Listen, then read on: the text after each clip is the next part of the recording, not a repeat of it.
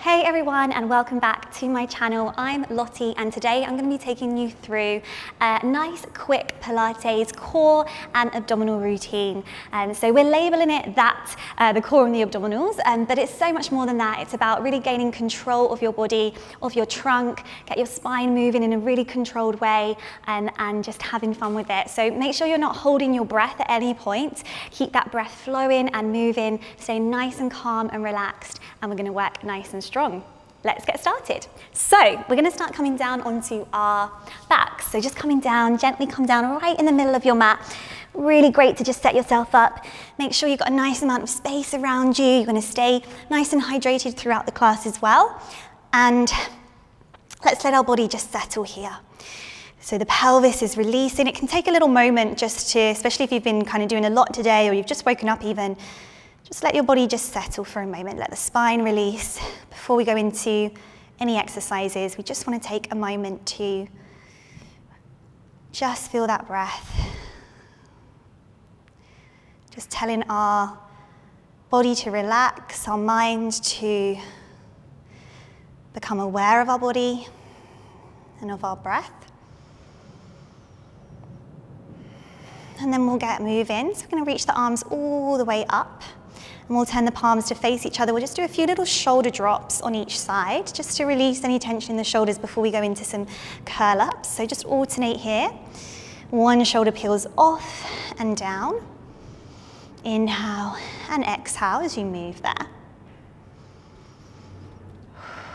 And then bringing the hands behind your head. So you can interlace or put one hand on top of the other. I don't mind, as long as you're holding right behind the back of that head.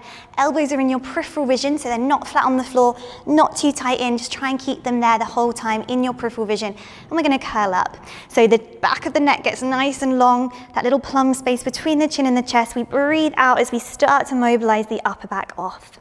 Inhale, we're going to come down. So just a breath for each movement.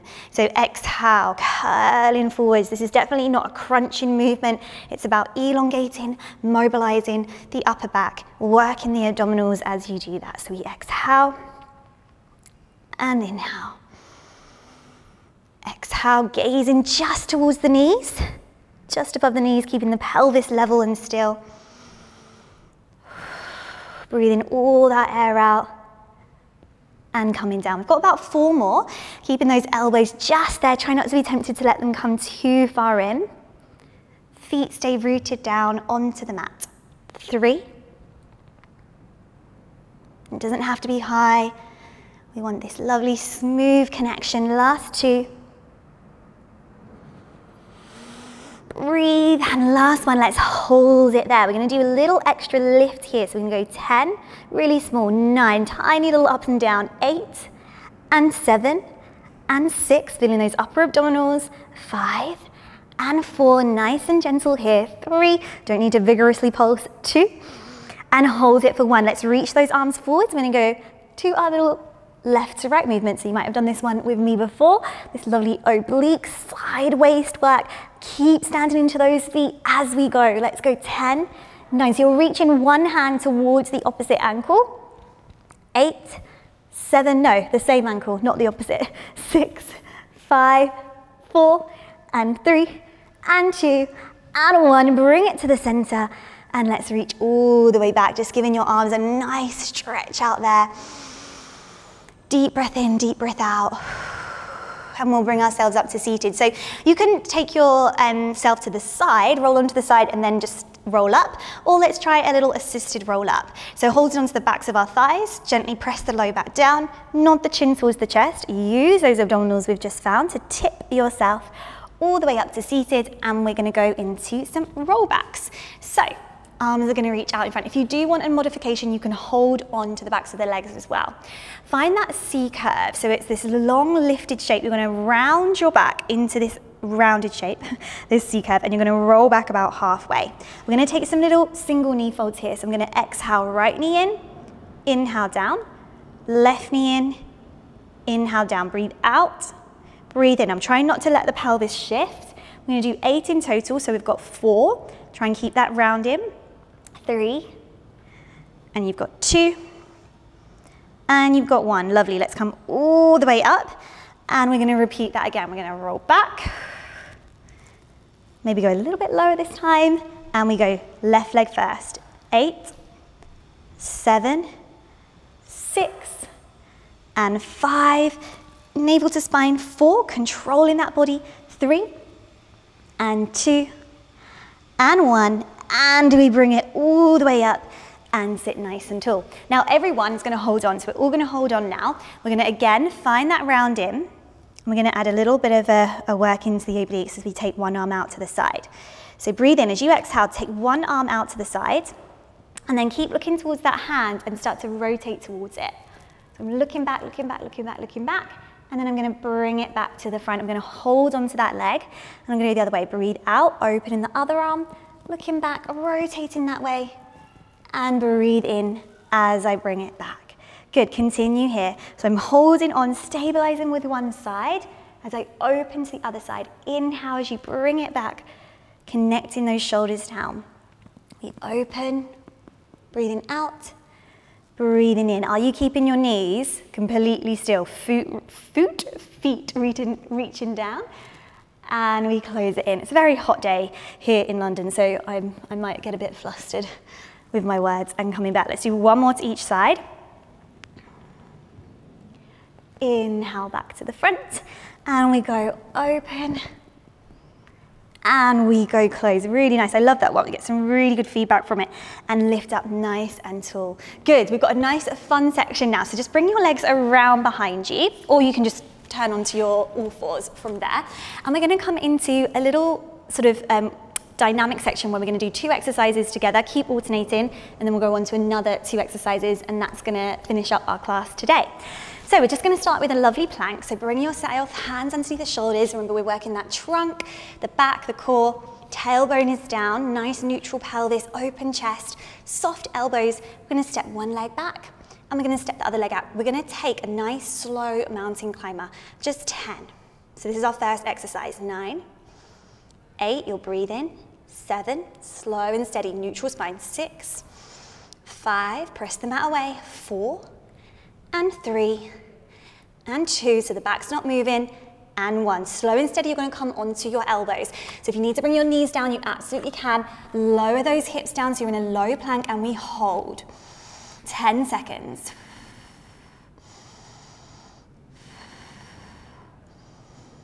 Don't hold that breath. Last one, step back up onto the hands. Repeat those 10 mountain climbers. So we're going to be doing this 3 times through. Rest whenever you need to.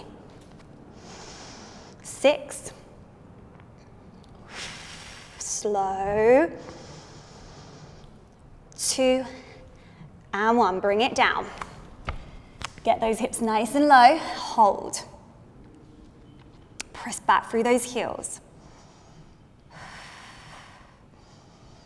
3, 2, 1. Last set. Step it back. Onto the hands. One more time here.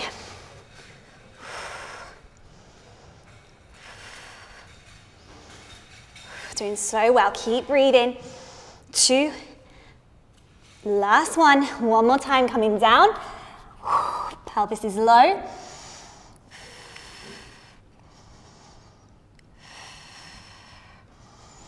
3, 2, 1. Bring those knees down. I found that hard towards the end, believe me, and sit back on those heels, stretch it out. So we're going to do 2 different exercises now, 3 times through. Releasing into that stretch. Okay, so this one's going to add a little bit more of a twist, a little bit more rotation. So we're going to come to our downward dog position or our up stretch. So tuck the toes under, lift the hips. Bring yourself into this lovely stretch for a moment. Now, we're going to bring the hand to the opposite foot. So what I was trying to say earlier, different exercise though. So we're going to bring right hand to left foot, reach it back, and then bring that hand down. Reach and back. So a nice little stretch. We're getting a little bit of rotation, reaching through. Hips stay high, and down, reach, and down, reach, and down. We've got 3. Well done. It doesn't matter if you can't touch the ankle. Last one, and we're going to come up to standing. So walk the feet forwards towards the hands. Roll yourself up to standing. Bring your hands back behind your head and we're going to come into a standing crisscross. We're going to rotate towards the knee that's coming up. 8. Standing crisscross. I'll show you from the front. 4, 3, 2, and 1. We're coming back down into that downward dog with a twist. We come in here, into that downward dog position, and we go here. So you're reaching the opposite hand to the ankle, hips stay high. Rotate just that little bit, keeping those hips high. Keep that Pilates mind. Keep the breath, the control. You've got it. Oh, I'm losing count, sorry. Let's go 4, I think. 3, 2, nice strong shoulders as you take one hand off. Walk those feet in. We come up through that spine, hands go behind the head. With control, we take this balancing exercise, crisscross. So I am doing a little bit of a flexion towards that knee, just a little bit, not overdoing it, just a little bit of rotation and flexion. 4 more, 4, 3, keeping that balance, 2, and 1. We've got one more time, taking it down. Breathe, you're doing so well. Step it back, reach across and back. 8, nice control. Lead with that head as well. With your eyes.